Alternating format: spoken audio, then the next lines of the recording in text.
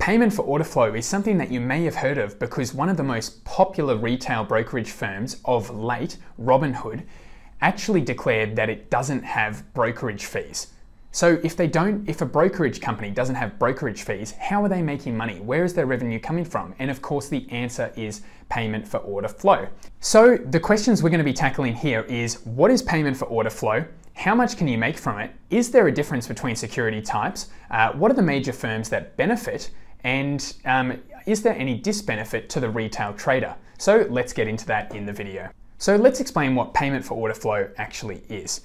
It's a simple transaction between a market-making firm and a brokerage firm. Now, why would they pay?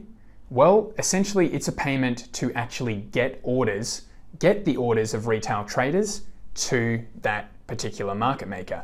Now, why would a market maker want order flow? What benefit is there in getting volume of transactions? Well, the market maker is trying to make the difference between the bid and the ask price. So a market maker is anyone that's willing to bid at a certain price and also be on the other side and have an asking price on the screen. Now, the difference between these two prices in the marketplace, the price that you can buy and the price that you can sell, is called the bid-ask spread. Now, the more liquid a particular asset is, the smaller that bid-ask spread is. So for the example here, we have a lot of the stocks on the S&P 500 have very small spreads. Now, in comparison, some of the derivative markets, so the options on those very underlyings, have larger spreads. Now, regulators do have strict rules on how far this spread can be given the timelines of some derivatives. For example, here in on the ASX, you can see here that there's been a fundamental change on different timelines just recently since October the 1st this year, that market makers have to have liquidity. So this is really essential to understand that there are limits in this bid-ask spread. Now, how can a market maker make money from this bid-ask spread? Well, essentially, as they fill orders, they're trying to capture as much of that bid-ask spread as possible. So they love retail traders because they're often transacting in smaller volumes and therefore are happy to carry the risk on certain directions. It's very easy for them to capture as much of that bid-ask spread as possible. So if they're benefiting by netting off the risk between the buys and sells that retail investors make throughout the day, then the aim of the game in making that bid-ask spread is volume. So how do you get that volume? Well, one way here is obviously paying brokers, where all the retail investors are trying to submit orders to, paying the brokers money for that order flow, for the flow of orders from those retail traders and getting their executions. In executing their price, the market maker is taking on quite a lot of risk depending on the product. They're taking on directional risk in whichever way it comes, and it's constantly changing. So for that risk, they are being compensated the bid-ask spread, and really it comes down to the fee structure and the arrangements that these exchanges have with market makers. So it's important to understand that a market maker has special arrangements with exchanges to actually execute these orders in the end. Now, for example, the New York Stock Exchange has a maker-taker framework. So this economic model is where if you add to the liquidity, so non-marketable orders that aren't going to be executed, but add to the liquidity of that order book, then you're paid for that service. If, on the other hand, you transact and it's a marketable order, then you're taking away liquidity from the order book, so you have to pay a fee for that. So the difference between that fee structure, the payments and fees from the market exchange, is how the market exchange makes money. So obviously what the market maker is trying to do is limit the amount that it actually pays the exchange, and they're trying to maximize the amount of volume that they have on that bid-ask spread, and therefore earning as much money as possible. Now, who gets that order flow and who doesn't? So now that we've established that market makers like increased volume, because the more volume that they have, the more executions that they have, and then overall that's leading to a larger volume net profit in terms of that bid-ask spread. So what does that mean? How do they actually get the order flow? Well, essentially on a lot of the brokers' websites, they have to state a number of times that all market makers are paid equally. So what I mean by that is that for a certain order type, for a certain order size, each broker, no matter who they are going to be paid the same amount. So how come you can see in some of the brokers that more money funnels to different market making firms? Well, that's the competitive advantage that some market making firms have. For example, Citadel is one of the largest market makers in terms of some of the US retail brokerage firms, and you can see that in the chart here. This is done on a bit of a bidding process internally. So the bid-ask spread that you can actually see on an exchange is really the upper limit. If, however, certain market makers have a lot of order flow, they can start price competing against other market makers. So really, the person with the most amount of volume, the most amount of visibility in the marketplace is really the winner, because they can reduce that bid-ask spread and earn smaller margins, but then transact more often. So really, these firms are quite incentivized to get you the best price possible, because then they win more volume. So you'll often see on websites of brokerage firms like Robinhood here that there is some kind of net improvement in transactions. So this is compared to if you were just transacting with the exchange at that bid-ask spread, what is the net improvement over a number of transactions? So here Robinhood are boasting that they've got a $1.72 per 100 share improvement on that market price, compared to what it would be if you just transacted at the exchange bid-ask spreads. So there is a net benefit to retail traders. Now, where is the disbenefit coming from, and where is some of the conflicts of interest? So in the Wall Street Journal recently, there was an article about how Robinhood's cashing in on trading options on its website. So this really highlighted, okay, I'm going to go see how available this information is. Now, thanks to the SEC for their Rule 605 and 606, companies and brokerage firms actually need to declare and report some of the statistics around payment for order flow. In 2005, the SEC actually added a rule that actually increased the visibility of what these brokerage sites were doing and being paid in terms of payment for order flow.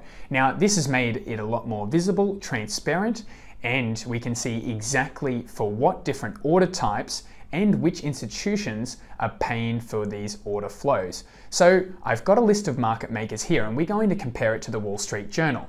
So the Wall Street Journal actually quotes Bloomberg here as the data source, and you can see here that payment for order flow over the largest 11 brokerage firms can show that payment for order flow for options is a lot higher, the net payments, than stocks. So we're going to be taking a deep dive into the SEC's mandated 606 reports that actually disclose the payment for order flows for the top 4 brokering firms in the US. Now, we are going to compare this to the Q3 21 Robinhood payment for order flow net payments. So let's jump in and take a look at this. So I've jumped in here to the computer because I've gone through the 605 reports for the 4 largest brokerage firms in the US, and I've broken it down by a couple of categories. So for Q2 2021, you can see by security type, and they're listed here as S&P 500 stocks, non-S&P 500 stocks, and options contracts, the different percentages here that actually makes up the net payment flows from market makers to the brokerage firms.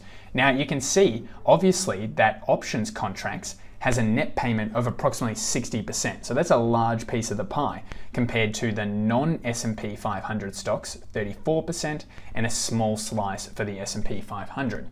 Now, by moving to by broker, so we can see here that the 4 brokerage firms here on the left-hand side, indicated by the color, by far the largest payments, net payments, was to TD Ameritrade Clearing, 47%. Now that's a very large piece of the pie in terms of payments. Now we are going to see that those payments are very, very close to what the Q3 21 payments were for Robinhood. So in terms of actually payment for order flow, this is going to be a very large business for Robinhood going forward, because really they're already on par with TD Ameritrade. So Charles Schwab is actually a smaller piece of the pie at 16%, E-Trade 27%, and Fidelity Brokerage Services 10%. Now Fidelity, this is definitely not their core business, so it's important to note that payment for order flow is not something that they're doing a lot of. However, it is something they're benefiting from for options primarily. So if we actually consider by order type now, what are the net payments in terms of order type? Well, the order types that are categorized in the reporting are market orders. So market orders is where you tick, I want to transact at the market order, and it will go through immediately. That takes liquidity away from the marketplace and the order book. The marketable limit orders are ones that are actually within the bid-ask spread in the correct direction, whether you're buying or selling. So they can actually be marketed and executed by the market maker nearly immediately. So what is a non-marketable limit order? Well, again, a limit order is just something that you've actually put a price to. I want to execute at $23.50. So once you've listed that price, if you're buying, for example, then if that $23.50 is below the ask price in the marketplace, then that's a non-marketable limit order, because the market maker is not willing to transact on that order. However, and it's the same thing for a sell. If it's above the bid price, then it's a non-marketable order. Now, this is actually a good thing for a market maker. Why? Because oftentimes exchanges incentivize market makers for increasing liquidity to the order book. So it's very important to actually remember that many exchanges incentivize increased liquidity. So by that, I mean by increasing the depth of the order book. So if we have non-marketable limit orders, the depth of the order book, and therefore the flexibility and the optionality of the market makers in terms of where they can go next is actually quite large. So this is actually a preferred market order, and therefore they actually request a higher market price for these orders. So you'll see that in a second. And that is why there haven't necessarily been a larger number of orders, but there have been higher prices in terms of net payment for order flow. That is why the non-marketable limit orders have 37% of this pie. Other market orders, 12%, the smallest. So here we have a bar chart of the market makers. So you'll see ones that you recognize there: Sequestrahana, Citadel Execution, Dash, G1, Jane Street, Morgan Stanley, the NASDAQ, the New York Stock Exchange, obviously, UBS, Wolverine, and Virtue Americas. So these are the largest firms that actually provide market making services and are willing to be able to pay these large brokerage firms for order flow. So as you can see here, by net payment, Citadel is by far one of the largest and most active across all these securities. So it is very interesting to see that. Obviously in the options contracts, they're the largest bars here. And again, that's not necessarily because of transaction volume, although there is a high demand in the US for options, but more so there's actually a higher price that market makers are willing to pay for options. So this is what one of those base statements look like, and you can see it's a pretty boring document. We've got the S&P 500 stocks here by the different venues that the market makers that are paying for these transactions. We've got all the different net payments and then the net payments per 100 shares that are transacted. And you can see here that those are often cents per 100 shares. So if we look at the stocks, for example here, we can see that Citadel has received a net payment of 33 cents per 100 shares for market orders. Now, the reason that these vary is that they are offered to all market makers the exact same. The brokerage firms charge the same price for the same order type and the same volume, but different volumes, obviously, with different price brackets that are marketed to these venues Well, these market makers will have different varying levels. They will transact a different amount of different order types, and therefore you get the difference in prices. That has had to be stated so many times in these material aspects clauses for full disclosure. So it's incredible to see how that's had to be written on each and every one of these pages on each venue. We can see here for Citadel, the net payment for non-S&P 500 stocks for Citadel securities has been to about 25.5 cents per 100 shares transacted. Now let's compare that to the options price. It's nearly double. So Citadel Securities is receiving for limit order types, marketable limit order types, 56 cents.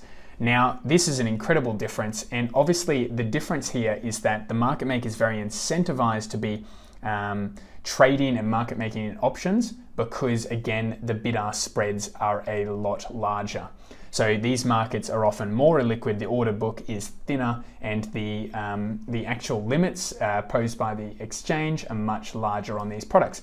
What does that mean? Well, that means more margins for these market makers, and therefore they're incentivized to actually get more order flow, pay a higher amount for order flow for those markets. Now, the conflict of interest that actually presents is that then if a lot of the revenue is actually coming from payment for order flow in terms of what the broker's receiving for options compared to stocks, what do you think that the broker on the website, on the apps, on all the media campaigns are going to be targeting you in terms of marketing their products? Is it going to be buy stocks in Australia, non-S&P 500 stocks? I don't think so. So this is where the conflict of interest comes, and it's in this higher payment for order flow of options compared to stocks. So is the broker pushing that in front of you in terms of marketing, and is that in an unethical way? That's a question that I'll leave for you guys in the comment section below. Love to hear your thoughts on it. So just moving back over into our spreadsheet, I want to bring up TD Ameritrade, and this is where I need you, the audience's help, because I don't know where to find this information. As you can see here, from Q1 20 to Q2 21, we've had this steady and large increase across all these market making firms for payment for order flow. Now that's a net increase. Now, what I would really like to know, because I've already been through and haven't noticed a noticeable increase in the actual payment for order flow per 100 shares for all these different products. So I'd like to know, where can I find the demand figures in the US for TD Ameritrade? I would like to know how many accounts were open and the active accounts that were actually used during that period of time, and I would like to know the average number of transactions per client. That would all be really useful information. I have no idea where to get that from as an Australian citizen, so anyone who knows where I can find that type of information, would love for you to put that in the comment section below. So not everyone's declared their 606 reports yet, but Robinhood has for its Q3, and you can see here that the net payment flow for options contracts is absolutely ridiculous.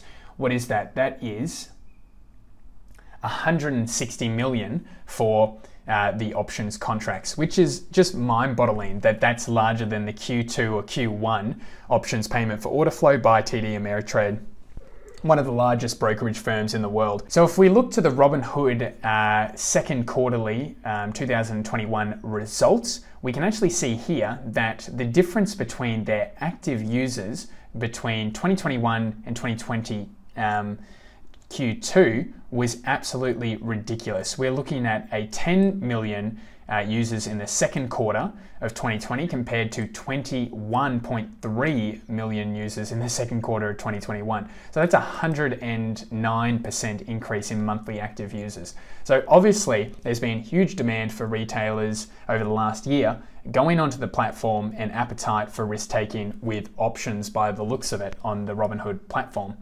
So again, I think everyone's incentivized because it's very easy to say that there's no brokerage costs, come to our platform, that's our competitive advantage. But it's important to remember that Robinhood actually has a value to your services, and you wanting to buy and sell stocks and products, it's in payment for order flow. Now, these numbers are consistent with the Wall Street Journal that you can see here for the transaction revenues for options, stocks, and cryptocurrency. Now, cryptocurrency is not something that needs to be declared in that 606 report.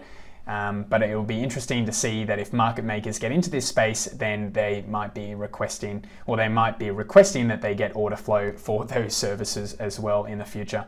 Now, really cool to see the net interest revenue. Remember that if you have just money sitting in your account with any brokerage firm, there's going to be a clause in there that says that they can use that money to actually earn interest on, and obviously that's a considerable amount of their revenue as well. So as we saw in TD Ameritrade's increase in net revenue over the years for payment for order flow, we can actually bring this down for demand of products on the exchange. So here we've got the Options Clearing Corp as a source, and we can see over time here the increase in average daily options volume over the last couple of years. Now, there's obviously been a massive increase in risk appetite for options, and this could potentially, obviously, a lot of volumes coming from institutional traders, but now with brokerage firms incentivizing retail traders to come on their platform with no brokerage fees, and then obviously it's hard to get leverage for buying stocks through traditional banks and services. So the leverage that you get by trading options in America is obviously something that is desirable from a retail trader in terms of risk appetite. So obviously that has added to the demand here over the last 2 years. So I encourage you all to think a little bit deeper and actually dive into the 606 reports and work out the incentives of different brokerage firms for yourself.